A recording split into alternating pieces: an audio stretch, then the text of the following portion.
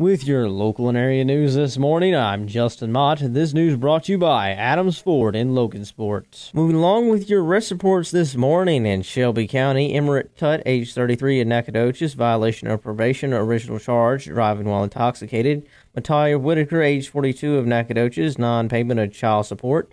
Rebecca Blaylock, age 20, of Mount Enterprise, theft. Stephen No, age 39, of Mount Enterprise, theft.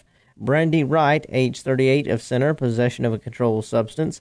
Michael Watts, age 51, of Center, possession of a controlled substance, tampering with physical evidence, violation of probation, original charge, evading arrest. And in St. Augustine County, Joseph Logan Morton, possession of marijuana. And from the Center Police Department, Tristan Patton, age 27, of Center, disorderly conduct, looking into a dwelling.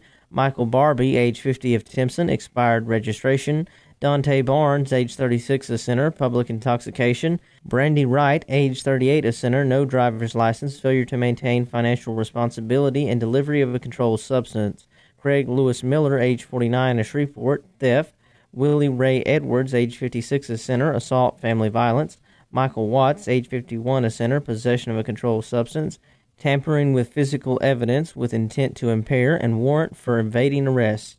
Terrence Rushing, age 24, of Center, warrant for no insurance, no driver's license, expired driver's license, no registration, and failure to appear. And moving along in your obituaries this morning, Mr. John Wesley Cockrell, age 73, of Broadus, passed away recently in Broadus. Memorial service will be held this Friday, the 21st, at 10 a.m.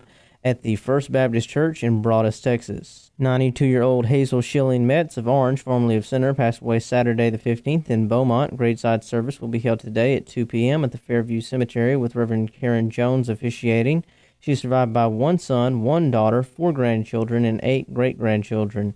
89-year-old Edgel Charlene May Permenter, formerly of Joaquin, passed away Saturday the 15th in Arlington. Her services will be held Tuesday at 11 a.m. with Reverend Jody Hooper and Reverend Austin Moore officiating. Services will be held at the Mangum Funeral Home Chapel. Burial will follow at the Wimberley Cemetery. Mr. Robert Lee Cotton Sr. passed away recently. Services are going to take place Thursday, April the 20th at the Zion Hill First Baptist Church in Nacogdoches at 1 p.m. with Reverend A.D. Mills officiating and Reverend Kenneth L. Cotton as the eulogist. Burial will follow at the Mount Zion Cemetery in St. Augustine under the leadership of the Sid Roberts Funeral Home. Visitation will be held Wednesday, April the 19th from 2 to 7 p.m., and family visitation will be held from 5 to 6 at the Sid Roberts Funeral Home in Nacogdoches. Rachel Van Dees passed away recently on April the 16th. Visitation will be held from 6 to 8 p.m. tonight at the Garrison Funeral Home. And in other news, coming up in May is the 39th annual Take a Kid Fishing Day Brim Tournament. It's going to be held on May the 13th. That's Saturday, May the 13th, at the Huxley Bay Marina.